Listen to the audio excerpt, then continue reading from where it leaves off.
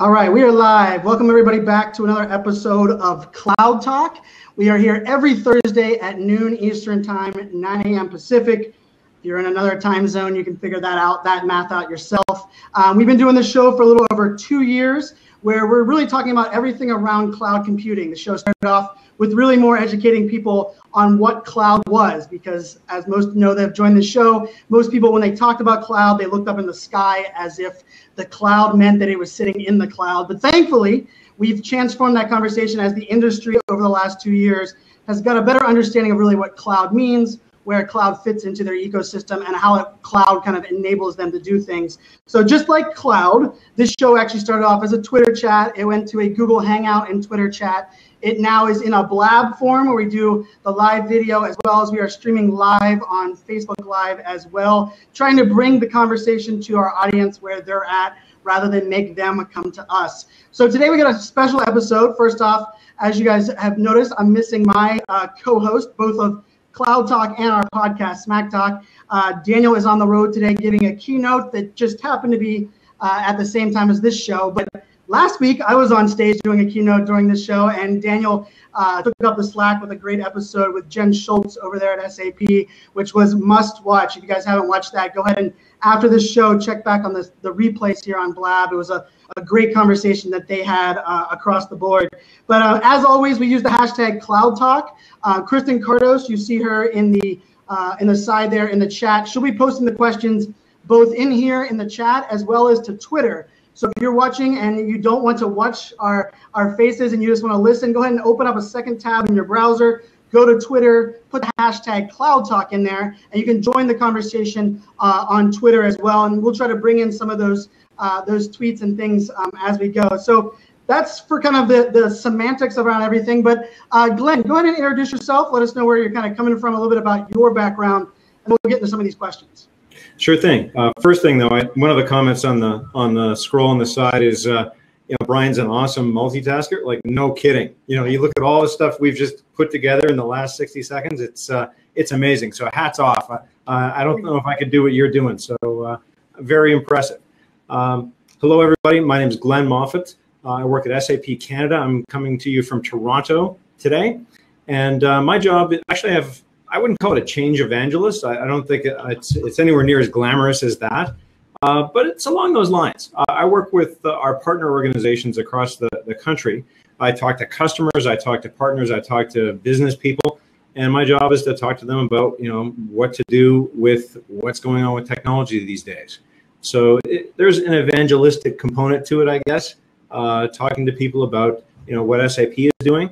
And this is not going to be a big SAP commercial. This is just more of a conversation along the lines of the ones that I have with our customers and partners every day. So nice to meet everybody. Nice to have you here. And actually, I'm going to get in a little bit more on your title here on question one. But SAP has been a longtime sponsor of the show. We've been lucky. We've actually taken our show and our podcast on the road. We're at Sapphire now. Earlier this year, we went to the Super Bowl City and got to sit down with a lot of the partners. Had Jonathan Becker and some other folks on the show here as well. So we've been very lucky and fortunate. So shout out to SAP, our sponsor, that really allows us to have this conversation and really facilitates really what we have going on. But we're going to get into question one, and it actually comes down to what I saw as kind of your title, where I saw generalist. And I saw the word generalist in your title, and I loved it because as myself, I said change evangelist because it kind of sounds, I'd say hipper, maybe generalist. But, for me coming out of college, and I graduated college in 2003, computer science degree, a lot of what I figured out I was good at was what I like to say translating geek speak and really helping people understand where technology fits in there. And I love being a generalist. It's something that I take a lot of pride in. But it was kind of brought to my attention over the last couple of years that some people look at that term as, up until recently as, master of none, right? And I think understanding what role a generalist is and the fact that you have that as a title, I thought that was kind of a great way of kicking off maybe what aspect of change and where we're living today that allows not only the concept of a generalist, but what does a generalist mean to you in the sense of where we're at kind of in this digital world? Well, it's funny. It got to a point I was trying to figure out what title to put on my business card, and it wound up being so long. I just said, you know what, forget it. It's getting ridiculous. One of the great things about the company I work at is that they're into a lot of stuff, and our partners and our customers have lots of different questions. And so I've been very fortunate that I can get my finger into a lot of different pies, and my background supports that. Like you, I have a background in computer science. It's a little before 2003, but I think it's still relevant these days. And you know, I'm not interested in being the guy who specializes in that one little piece of that one little product. I think there's just too much going on.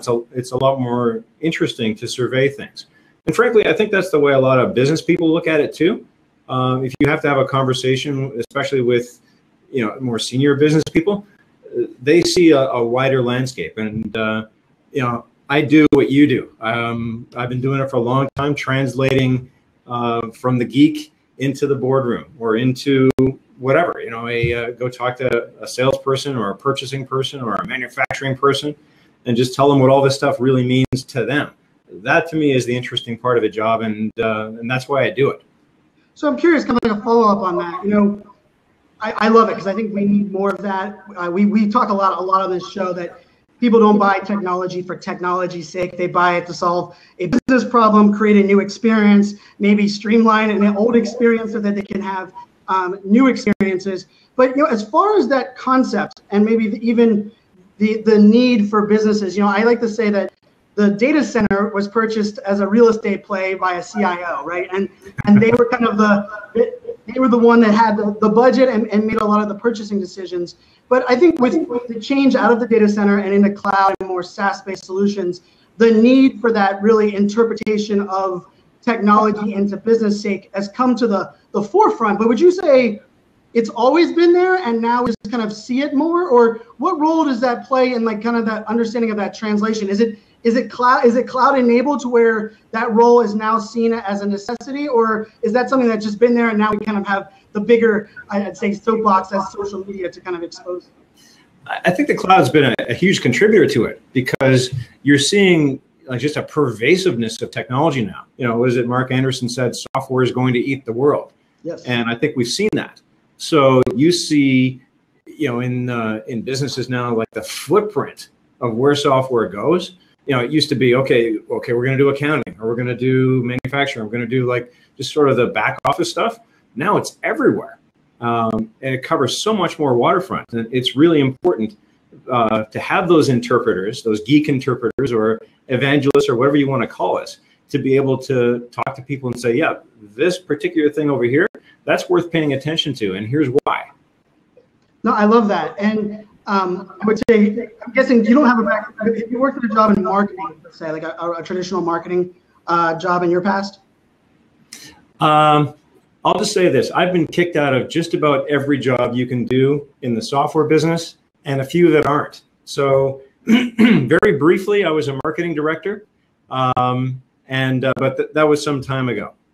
So we always say that, you know, Daniel is our token marketing person in the conversation because I came from that tech space and I absolutely love the marketing and social media space where we're going today. But, you know, question number 2 and where I want to kind of get this is the buzzwords, transformation, you know, disruption.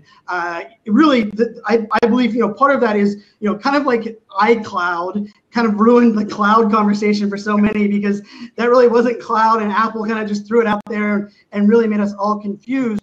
I love your post, and we're going to get a little bit more into the unicorn divide piece. But before we get into like kind of understanding where this is going, is transformation and disruption more marketing buzz or more truth of this, you know, what Marc Andreessen said on software eating the world, but is it eating the world to the point of mass disruption? Or how do you kind of look at that when a business says, like, I see disruption and transformation everywhere?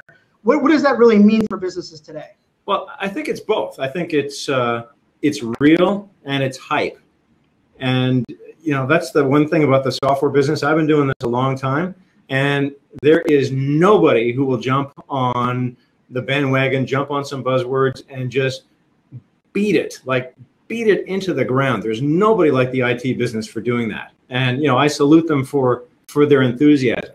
But, you know, what I've seen lately, and I don't know about your thoughts or maybe the thoughts of the people watching, is that I've seen it go a little more negative than it has in the past.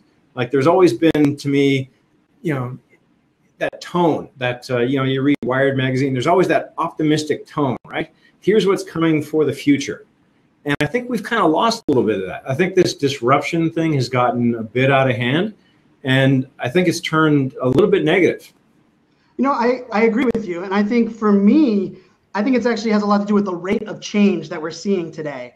Because I think disruption probably has been a conversation much like cloud. We kind of knew cloud was going to change kind of how we purchase software, how we talk about software, even how we integrate, even how we get rid of the software we don't like. I worked in the Department of Defense for 9 years, and we deployed SharePoint across the DoD and then some McAfee antivirus solutions. And I remember we were 4 years into a deployment of a McAfee solution that was 2 years old of what you could buy on McAfee.com. And it was kind of what not only a little bit to do with the government, but a little bit to do with we were deploying it to every single node in the DoD across the network. And I think today the rate of change is so fast that rather than looking at disruption as what it can enable us, I think we often look at it and say, change is happening too quick. Like, let's just hate change, or let's just look at it only as a negative connotation so that we, don't have to embrace it, because it is kind of coming at a rate faster than we have before. And I'm curious from your perspective, working at SAP, even we've talked a lot about with SAP Small Business, and a lot of the people that come to this show, you'll hear comments like, I had no idea SAP had a solution for me, the small business. I thought this was a solution that was only enterprise, or I didn't realize the SAP store existed where I could purchase, kind of software on demand. And I think that evolution of really SAP's, transformation into how they kind of convey the software and how they present themselves to the market has a lot to do with kind of the same rate of change that we see today. How have you seen that change over your time at SAP, and really how does that disruption transformation fit into kind of your experience there? Well, I guess there's a couple different threads to pick up there. In terms of the rate of change, obviously we've embraced the cloud. As a development organization, you just have to. And you talk about being a geek interpreter or an evangelist or whatever the term is, and I recall the conversation that Steve Jobs had. This is going back a ways, but someone said to him, what's the value of object-oriented technology? And like the way that Steve approached things, he was sort of the best of us all when it comes to tech evangelism. And he said very simply, it's just better. It's just better. And if you look at the cloud and you look at the rate of change that you referenced and how quickly you can deploy solutions and deploy updates to those solutions and update everybody at the same time on the same day, it's just better. So it is, I think, the right way for people to consider deploying these kinds of solutions. You could enumerate all the advantages, but it's just better. Regarding the other thing, again, I don't want to turn this into a giant commercial for SAP, but it's not the first time I've heard the comment that, hey, I had no idea SAP did that. And I always like to say to people, SAP is known for working in the Fortune 500, but as it turns out, we have 300,000 customers. And every year we do the same survey, and in the Fortune 500, there are still only 500 customers.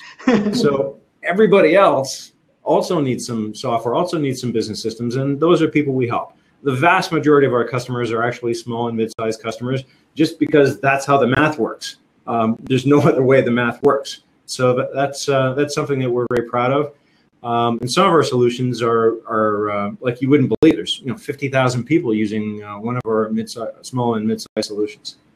Yeah, it was for me. We interviewed at Sapphire Now. We actually got to interview one of the execs at Skullcandy, and it was really interesting hearing him talk about they felt like they got into the SAP solutions very early in their growth of their company, and then as their company grew, and then they were planning on going public. The fact that they had already kind of invested in a tried and true solution, kind of across their software platform, made that a much more reliable kind of opportunity for them as they went public. And it was one of those conversations for me that really hit home, because not only is it this disruption a thing, but it's really about understanding the value of SaaS-based solutions. And a lot of what we talk about on the show, swipe a credit card and go is great, but also kind of understanding the value, the risk, and a lot of those things that are out there, I think, are equally as important. So the question number 3 that I had out there is, Daniel actually, and Daniel's not here to defend himself, but he actually wrote a book called about digital dragons and the idea of unicorns and dragons and really this disruption side. And I know you talked in one of your blog posts about the unicorn divide and the idea. I love the way you kind of talked about we're all looking at the unicorn's going to come and disrupt, but it's called a unicorn for a reason, right? It's few and far between, but it doesn't mean that it doesn't exist. So I'm curious, the unicorn divide concept, can you kind of bring people into what that thought process is and then how that kind of relates in this bigger disruption transformation conversation? Yeah, sure. And you hear the word unicorn. It would actually, if you go back and trace it back, it goes back to a blog post by a venture capitalist named Eileen Lee about 3-4 years ago. And she saw all these amazing companies come out of nowhere. The one we hear the most about, of course, would be Uber. And hats off to those guys. Right. That $62.5 billion valuation. Way to go. That's pretty good. So this stuff makes for great copy. Like people write about it. There's lots of excitement around them. There's tons of articles being written every day. And everybody says, hey, we have to sort of be like Uber. So that unfortunately, I think I said earlier, we seem to be going a little more negative. A lot of the conversations I see people putting out there, and I think it's even the title of this thing, it's, ooh, you have to adapt or die, or or some Uber-like business is going to come and get you. It's turned into a total boogeyman story. And I really think that's unfortunate because so much is out there. So much is just lying around for us to pick up and start to use. I think this whole negative thing, it's really unfortunate.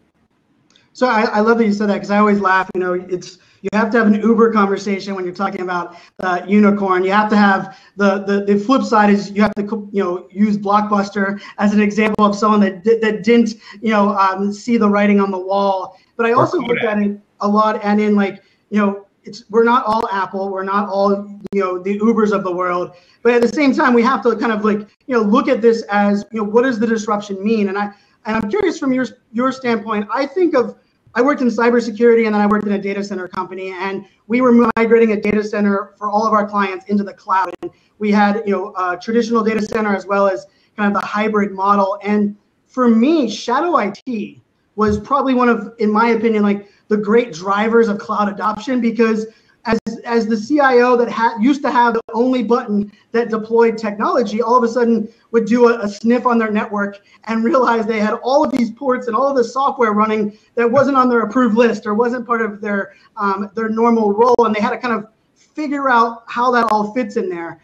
I'm curious, privacy, security, you have these things that kind of come in there, and we even had one of our guests say they don't call it, I can't remember what they call it. They called it personalization of software purchasing rather than Shadow IT, make it a little bit less negative. But I'm curious, what are your thoughts? What's some of the driving forces, not only for cloud adoption, but that are leading into this digital disruption that we see today?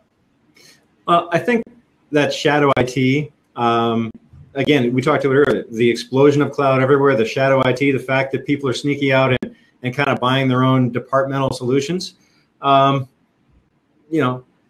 The CIO hat I would put on says, that's a bad thing. That's a hard thing to control. But, the disruptor or innovator or appreciator of technology in me applauds that. I mean, there's nothing wrong with a good skunk works, provided eventually it finds its way back to the mainstream. That's a source of innovation. And there's nothing wrong with that kind of line of business solution going and throwing one of those things in there. Again, provided we all eventually learn how to play nice in the sandbox altogether. So I think it's a source of a disruption, and I think in general it's a good thing. We've got in our world we have solutions that are very, very narrowly focused. We have one just does expense reports. Everyone hates doing expense reports. If you work in a business, you got to fill out all the receipts and everything, get that right. We have a line of business solution that just does that. And is that Shadow IT? Is that departmental IT? Sometimes. But it certainly can be integrated in with the whole and have it make sense. So I think you have to let that breathe a little bit. You have to have a little bit of room for that kind of experimentation at the edge, or you're never going to get disruption. It's really hard to programmatically generate disruption. In fact, if you go back to Eileen Lee's blog post, and you mentioned about the probability of these things, you got to read the whole post. Right. You know, a unicorn is a rare thing, and to create an Uber, you know, the odds of doing that under, you know, sterile laboratory conditions in the valley where you've got all the engineering and all the management and all the capital and basically the whole support infrastructure to make one of those things work. You know, Eileen Lee ran the math on it. It's like 1 in 1,500. Wow. That's your odds in the valley under laboratory conditions, professional driver, closed course, you know, that kind of stuff. So I think you have to take the opportunities where they lie to try to generate innovation, and you also have to be able to try a few things and screw up a few things. That's okay too. I love it. I preach a lot about failure and vulnerabilities on a lot of stuff that, you know, that I focus on as well. And actually you led it perfectly into the kind of this next question. And I love it. And I think you actually presented it this way. And one of the chapters in my upcoming book is, you know, the future of innovation is collaboration. I really believe in the idea of collaborations as one of the essential elements of innovation. But you made a statement that I completely agreed with. And then I started looking at, wow, what about all these businesses and how do they convey it? And you made a statement just kind of, a business's success has a lot to do with how they portray their commitment to innovation. And I think that's powerful. But how, you know, kind of give us a little background on that. And then what are some examples of how businesses actually demonstrate that, right? Because I think we have a lot of people here that are maybe a small to medium-sized business owner, maybe they're a decision maker in their company. And when they look at that, they say, yes, our commitment to innovation is important, but how do they convey that outside the walls? And kind of how do you see that kind of growing from there? Yeah, that I think is the central conversation, you know, probably of the year. You look at survey after survey after survey, and believe me, like I get all of this stuff. It comes through. I'm sure you see it too. My favorite one, I think it was a McKinsey survey. It came out in April. It said that, let's see if I get these numbers right. 84% of executives believe that innovation is absolutely vital to their ongoing business, their ongoing survival, their ongoing success, absolutely vital. And then you read the rest of a survey. I'm a big fan of reading these things to the end, if you haven't picked that up. And it says 94% of them are actually satisfied with how they're doing. That is the big disconnect. Yet everybody agrees, you know, innovation's vital. And it's really, really easy to say that. Then, you know, you take that next step, and how do you walk that? How do you back that up? And that's what I spend a fair amount of time talking to our customers about. That, I think, is kind of the missing piece of this whole story. And it's one of the things that our friends, the unicorns, have given us. I think they've given us some real gifts. There's a whole bunch of technology that's now just lying around waiting for us to pick up. Because what did Uber do? You know, right. Uber basically, I don't want to minimize their achievement, but they basically integrated a few APIs, and, you know, with some really, really good design, some really good, you know, very customer-centric design, they created a 3-tap to $62 billion business when you get right down to it. So I think those are two of the gifts that these unicorn companies have given us. And I don't think enough companies are picking those gifts up. So, you know, you ask, what can you do? Well, you have to do more than just say we're committed to innovation. Yes. Or otherwise, like, you're just like these guys saying, you know, you have to go out and respond to the Ubers, or the Ubers are going to get you. And it's not as hard as everybody thinks. I think innovation starts with a commitment from, you know, the top of a company, and then you can actually take some real concrete steps. You can study projects that make sense. There are defined methodologies that the unicorns have really popularized. Design thinking, I think, is the easiest, biggest, most accessible one. And people can learn that stuff. It's a learnable methodology. You don't have to be a genius. You don't have to wait for the lightning to strike for a really creative idea. You can actually almost methodically do this stuff. You can do it in a repeatable, trainable fashion. So I'm curious, you know, and actually Nathan Weaver, and thank you guys that are joining here. You know, we have our live audience that are kind of watching here. I would love to hear how many of you feel that either the company you're working in or the company that you kind of do a lot of business with does a good job of portraying their commitment to innovation. Because I think this is a very interesting one, because I actually think I believe a lot in transparency, especially from a business perspective, with data and even as businesses fail, I like to use the Target example of, Target, if it would have been a better job of engaging and being transparent out of the gate. Maybe when things did fall off the rails, people would have forgiven them. Unfortunately, they came and asked forgiveness far too late in the game. But I guess one of the things, failure, vulnerabilities, disruption, these are, we started the show off by saying there does have this negative connotation and kind of this, why is change kind of looked at a little bit more negative? Is there maybe a way or how you kind of talk about allowing your failures to be exposed to show your kind of commitment to innovation? Because I love seeing a business that talks about the 11 iterations of a device before it actually got taken out of it. And I think those are the stories that we hear all the time as the ones where our favorite champions are the people that got I always use like the Oprah Winfrey or even Michael Jordan that got told that he was too short to play basketball, but yet we're not very good at talking about those failures along the way. It's more of like after we succeed, we look back and say, oh yeah, this is all the things that failed. But what are your thoughts there on kind of that vulnerability of a business to highlight their commitment to innovation? Well, I think you can actually define, and again, there's not to harp on design thinking, it's not the only tool, but it is certainly one of the best tools. Design thinking as a methodology creates a nice, safe little zone where not only can you fail, you can actually get, pretty crazy in there. Right. You can start suggesting ideas that, really you wouldn't have gone to. And again, with practice, organizations can develop this, and this becomes a competency. And I can, give you an example of where an idea that would never have been suggested led to something bigger.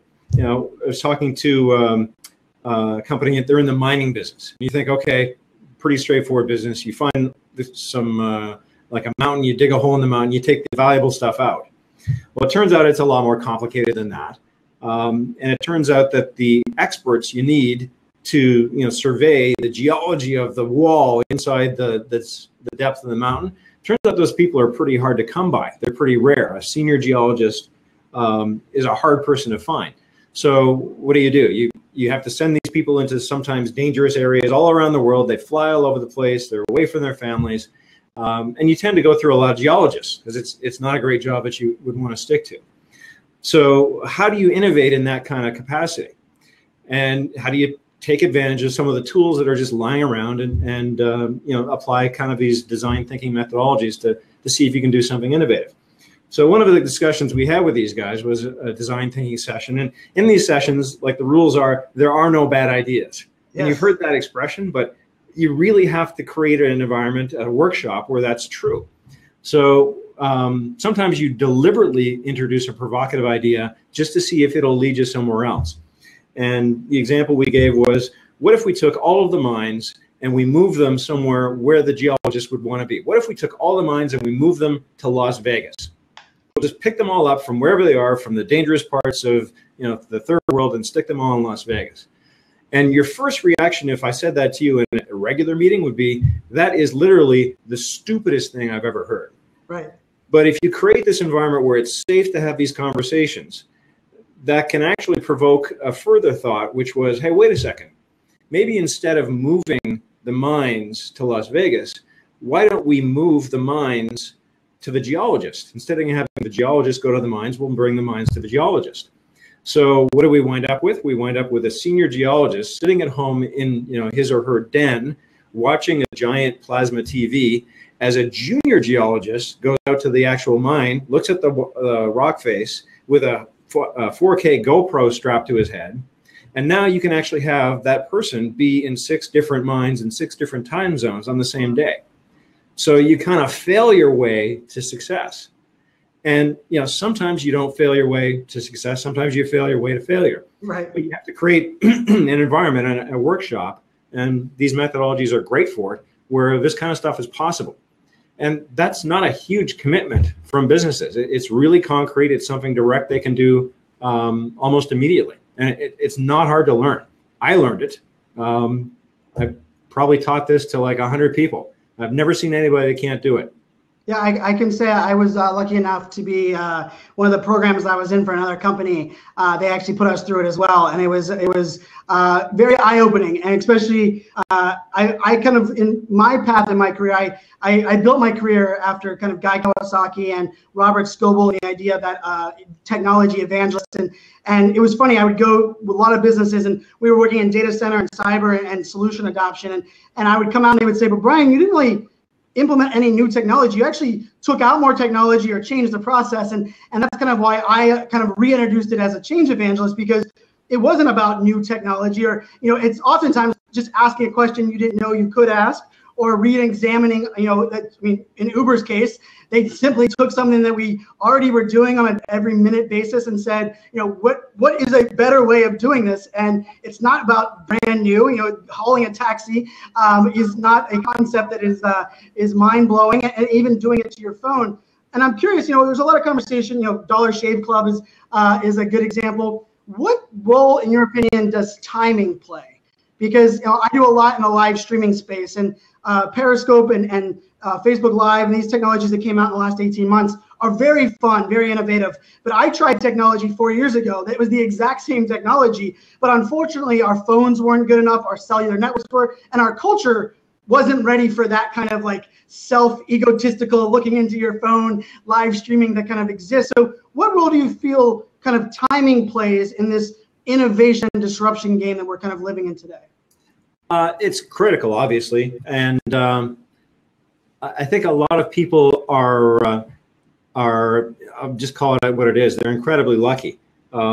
There's another word we can use for that, and it's probably the single biggest gift that we've gotten from Silicon Valley in the last 10 years. It's one word. The word's pivot. That's where you get to something and you realize, oh, I'm not quite right. And pivot's another word for fail. We can say that here. We're all friends. Yes. And so you try something out. It's not quite what you thought, or maybe you find something surprising at the bottom of that well, and it's fortuitous. You just caught a break. And don't let anybody, you look at all these massive successes, don't ever let them tell you that they didn't catch a break somewhere along the way. Right. Amazon, Facebook, Google, you get on the list. Uber started out as a car service. The original audience for Uber, if you go back all the way and you look it up, was actually going to be about 60 people. Wow. It was originally designed specifically for the venture capital community in Silicon Valley. That was it. It was just a car service for those guys. And then pivot, and you suddenly find out that you can, launch this thing in basically every jurisdiction in the world that has taxis, and then begin to build out further services from there. So, timing is vital. And again, that's what I think a lot of people are missing right now, is that there's a general acceptance, and there's even an expectation that, hey, why aren't you doing something like this? I talk to customers about this all the time, and they say, well, that digital transformation stuff's not for me. It's like, well, who's it for then? It's happening all around us, and the pieces are literally lying right there for us to pick up. And it's time we did so.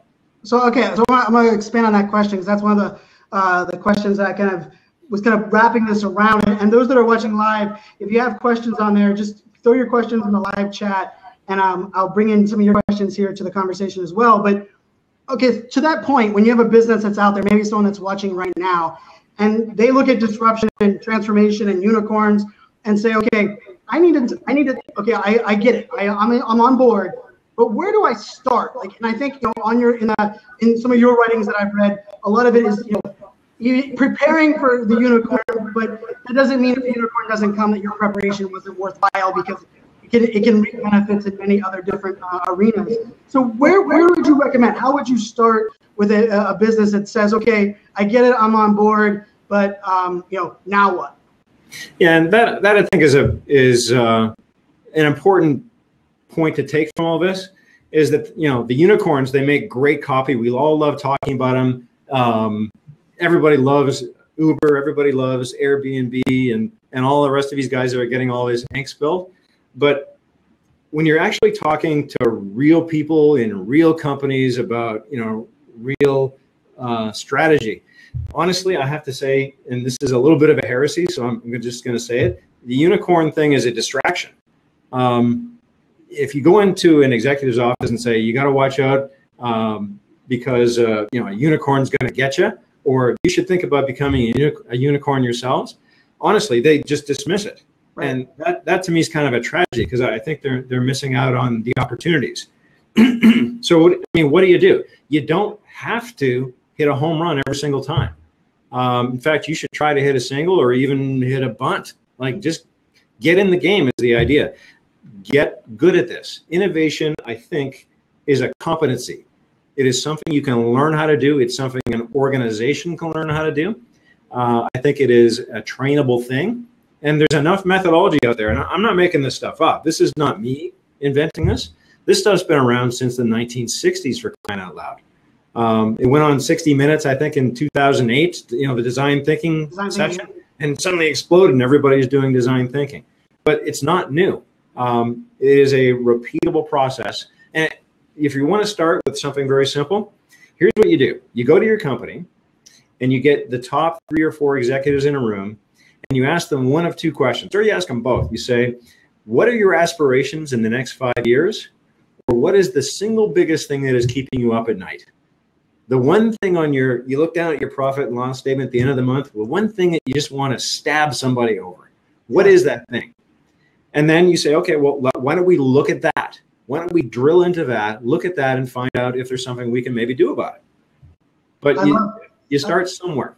I love it. I love it. And actually, the whiteboards behind, or the butcher paper behind me is actually built on a live streaming project we're doing with a company. And I started the conversation with, define what success looks like and give me one problem that if I hit the home run, you'd double my salary. And the way they brought that to me was very much on that. And we kind of turned it into kind of a multi-tiered solution and kind of thinking outside that. I love that. And I see some people on the side here talking about innovation as a competency. I don't think we've heard that on this show before. So I think that's a good one-liner. I call it a tweetable. It's a really good tweetable for sure. There's one other thing you can do if you really, like, if you're, and again, it sometimes helps in this role. If you really feel like poking the bear, you go into that room with those senior managers in your company or whatever it is, and you have this conversation and you ask them one question: are you thinking big enough? Are you thinking scale? And again, I have these conversations with these customers all the time, and it's really fun. It's not very often you get to walk into a room and kind of go boop and hit an executive right between the eyes. And usually what happens is there's a moment where they pause, and then the waves come out. Like the ideas that come rolling out of these people, if you remove the notion of, forget about your current constraints. What could you do if you were in an unconstrained environment? Forget about resources. Forget about what's technically or economically feasible. What could you do with your imagination being the limit? And again, there's an old expression. My boss, I think it's originally Confucius, but my old boss really corrupted it badly. And he says, if you shoot for the moon and you miss, you're still in space. That's something you can do in these kinds of meetings, and they're fun meetings. It's not very often you get to sit down and actually reinvent the way a business runs or create something new. So people really tend to engage in that, and you would be surprised how quickly people will pick that up. So I think it's interesting. It's one of those things that, as we talk about disruption and transformation, I think too often it's linked directly to technology and software, right? And as you were explaining it there, it was coming down to methodology and strategy and people and really even culture, and the culture being kind of designed to allow that. And I think it's an interesting trend, because I believe I'm excited because I feel that the technology now, we are finally hitting a cusp to where the technology is going to be less the focus and the experience and these other elements that we've all kind of been a major part of it. And I have 5 mobile devices for the work that we do. I love iPhones. My Twitter handle is iSocialFans, but I joke all the time that the iPhone 7, I don't want that because I want the technology that it's in it. And really, it's going to make me get rid of my headphone port. So I'm not even sure if I want it in general, but I want it because of the experience that I'm going to be able to have because of the new technology. Maybe it's faster, maybe the camera is better, so it's better pictures of my daughters. And I want the technology for that reason, not because I just need another iPhone or give Tim Cook and them more money. So I'm curious, in this scheme and this mindset, we talk a lot about millennials, and I'm a pager-wearing millennial, which means I'm 35. I'm right on the cusp of millennial, Gen Xer, and millennials are now taking 50% of the workforce. But I don't look at a millennial as someone that would technically make them more, I'd say, disrupt-enabled or open to transformation. I think it's kind of like a misnomer. But what role do you feel kind of either hiring or culture fit for people kind of play in this innovation and disruption so that you can have a lot of these strategies and methodologies in place? Is it a place where I sometimes say you have to hire and fire for culture fit, which I know scares a lot of people, but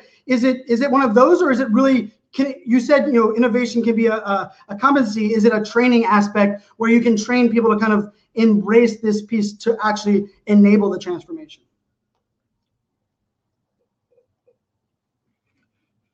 Oh, I think we lost your audio. Did you hit is there mute there? Oh, nope. On the screen is the button on the bottom. Did you hit the mouse by chance on your little square? Is on the bottom of the screen in your square, is there a, just do me a favor, just hit refresh on the browser real quick and it'll bounce you out and I'll bounce you right back in. I'm not sure what happened there. Yeah, just hit refresh. Refresh on the browser. All right, just give us 1 second. Disruption disrupted his audio. But I'm loving this conversation. Thank you guys all for joining. And I love all the comments on the side here too. So much great insights here on really how we can think about this across the board.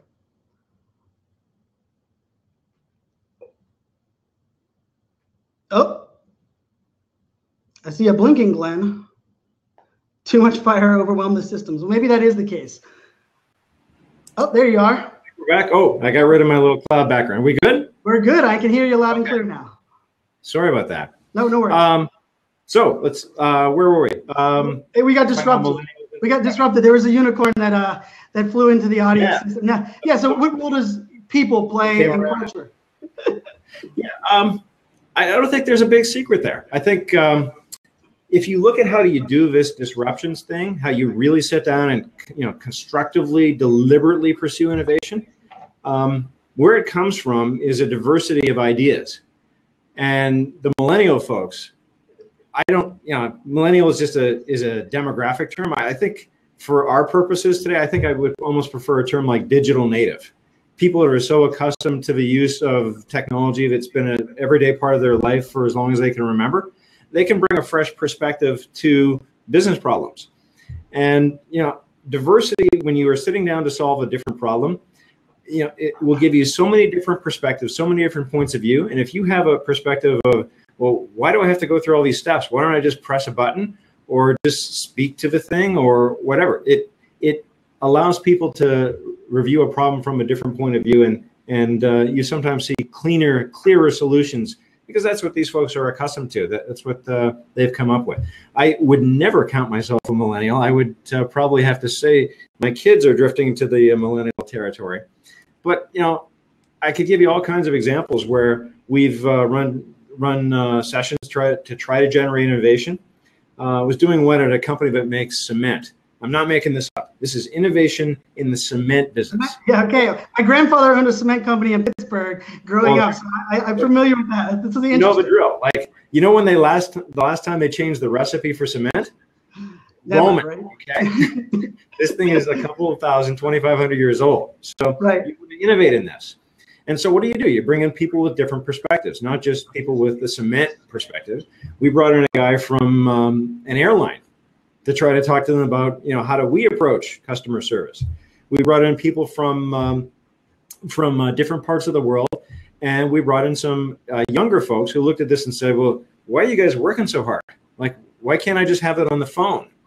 And so it's that that mix of perspectives that gives you the value in terms of generating new ideas. And like, we've got a great resource in this millennial community because like they are extremely technically literate, and they can see solutions that even like hardcore tech folks, you know, who've been in the IT, who've been in that data center working for that CIO, that they just don't see. And I love that. And, you know, I talk a lot about digital native versus digital dinosaur. And the book is a millennial mindset. And the byline is, it's not the year you were born, it's your ability to embrace change, collaboration, and community. And I think, you know, like, to me, that's a lot of what they said. And Karen even said, you know, the tagline is born digital. And I love, you know, even SAP's mantra of go live, and the idea of live in real time. But we also had a good question here from Karen, and I'm curious what your thoughts are. You know, you made the comment about pivoting, and I've been an entrepreneur now for almost 3 years after working in the enterprise space and for a data center startup for about 12 years before. And I would say I even wrote a blog post about, you know, I've pivoted probably 10 times in that 3 years, which means I've failed in my direction and where I was going. And I love that. That's the reason I really enjoy what I do. I'm able to really, you know, pivot when I feel I need to pivot. But one of the things that I look at is, I don't think pivoting is necessarily only an entrepreneur type role. You know, a lot of the things that we're doing with even SAP from a live streaming space. I mean, SAP is responsible for the largest live streaming event at the Super Bowl, which is what we are a part of. And Ursula Ringham is here, was our change agent that made that happen. And that was SAP driving that. That wasn't some innovative entrepreneur or startup that was, you know, an Uber-like. But what are corporations failing at while entrepreneurs are succeeding kind of in this transformation space? What would you look at as some of the traits there where you see entrepreneurs kind of, I guess, maybe embracing this a little better, or maybe just being more open about how they're doing? Well, I think corporations, they have constraints, especially public corporations, and a lot of it has to do with intellectual property ownership. So, you know, if you're an entrepreneur and you want to work at a large corporation, you know, there's a limit to how much you can participate, you know, in the value that you're creating. So you might think to yourself, you're going to be further ahead if you go outside and, you know, spin something up, and then hopefully, you know, you have an exit somewhere. Right. So I think that's a challenge for them. Having said that, like, if you can attract a really smart group of people and, you know, put them in a room, give them meaningful work, and give them a direction to work at, like, you're going to get some amazing stuff. We have some stuff coming out of a lab now. You know, I know you guys did a show about AI and chatbots yes. A couple weeks ago. We have some stuff coming out of the lab, which, you know, applies that to actual enterprise conversations. So you know, somebody has I think the example is like preventative maintenance, which you would think, you know, might not be the most exciting topic in the world, right? But wait until you're having a conversation, like an actual voice conversation with a mobile device, to talk about, hey, what's going on with that pump or that piece of equipment. And, you know, we're approaching the, you know, Iron Man Jarvis conversation with that in a very narrow scope, but you can do some really cool things inside corporations where you've got like massive resources to throw at it. So I think that's your trade-off, inside versus outside. You have a little bit more freedom, a little bit more intellectual property ownership on the outside. But on the inside, man, it is something else when you have a lab of 30,000 people going at stuff.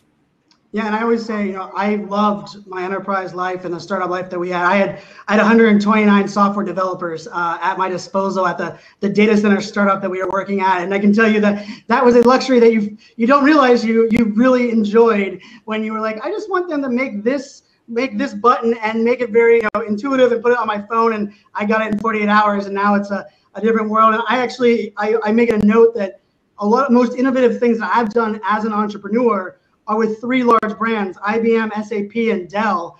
And those are the 3 brands I've done probably the most innovative things without question. And those are 3 giant enterprises, right? And I think, you know, the notion sometimes that, you know, the grass is greener, I think is often one of those things. And I think entrepreneurship is all of a sudden, I think, also taken on a sexy term in the sense of you're going to hustle and do what you like. But, you know, there's a lot of the limitations and things that I think are good to kind of balance on the perks. And I also love being able to look at a small business to say, you no longer have to be an enterprise, and you no longer even have to be a startup, and you can take advantage of some SAP type solutions, or you can work and leverage one of the major data mining tools that exist from another company. And I think that's kind of maybe one of the things that's probably most exciting, is that the transformation has also required some of the things that maybe the big boys only had, right? The only enterprises, only the Fortune 500, and they kind of wrap this around, like you said, 300,000 customers, and there's only 500 in the Fortune 500, and so SAP is helping that many companies, and that just means more companies looking at disruption and innovation. So I think we have about a minute or two left. What any takeaways, any advice that you would give the audience here that's listening, that kind of around this entire idea? Because I can really say I love the way you broke down and didn't really jump on the bandwagon of adapt or die, but at the end of your kind of focus, a lot of it comes into, you need to have a strategy that at least recognizes that this exists and walks you down a path that might incorporate these new strategies and these new mindsets. So I'll let you kind of wrap it up on your side, and then we'll let everybody get out of here. Yeah, I think it's all in the title of this whole session. The adapt or die thing. To me, that feels a little bit like sort of almost lazy marketing. It's like, we're just going to give you the easy, scary message and try to scare you into doing something. And I think that unfortunately creates this distraction that you have to go big if you want to take advantage of this. And I think the gift of the unicorns, if you want to call it that, is they've left us some things. We've invested billions of dollars in technology. You talked about timing. We've reached a point where all of these things are just lying around. You can get a Blab, you can get Twitter APIs, you can get APIs to whatever you want. There are recipe managers there's all these bits of technology that are just lying there waiting for us to pick up and turn into something useful. And anybody can do it. You don't need to be GE or some giant company to do it. Anybody can do it with a little bit of effort and commitment. I think the other gift is the methodologies that they've popularized that, again, are very mature. They've been around for a long time. People can learn how to do these. It's not going to take you 10 years to learn how to do it.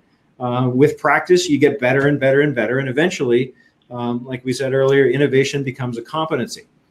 And I think the third thing is, it also goes to timing, that people are expecting this now. If you're a small business or a large business or whatever, and you want to try something new, no one's going to be surprised. No one's going to be shocked. Even if you screw it up, no one's going to hold it against you. They're going to say, oh, okay, that they were attempting to transform something. And even as you fail, you may find yourself in position to pivot to something that is wildly successful, as have so many other people before us. So that would be the message, I think, just to sum it up, is you don't have to shoot for the moon. You just have to get into space. I love it. I love it. And I can tell you, I was looking forward to the conversation. Actually happy when Daniel told me he wasn't coming in, because I like to talk a lot, and it's a topic I like to talk a lot on. So it kind of worked out perfect. So Glenn, thank you so much for your time and jumping in. Everyone that was watching, the 81 people that are watching live and came through the show today, we are here every week, the same time, same channel, in this live, chaotic, disruptive transformation world that exists. Being consistent might be one of the keys that people don't talk about a lot. And we've been doing this show every Thursday at noon for that reason, to give you a kind of consistent home for this conversation and place that are out there. So we will be back again next Thursday at noon Eastern. Follow the hashtag Cloud Talk on Twitter. Make sure to follow the Twitter account that Kristen and our team runs, that will post replays for this show, as well as other content around this topic. So Daniel will be back next week. Daniel, I'll have a whole new topic, whole new discussion. But Glenn, thanks again so much for your time. Thank you, SAP, for the sponsorship. Cheers. Thanks, everybody.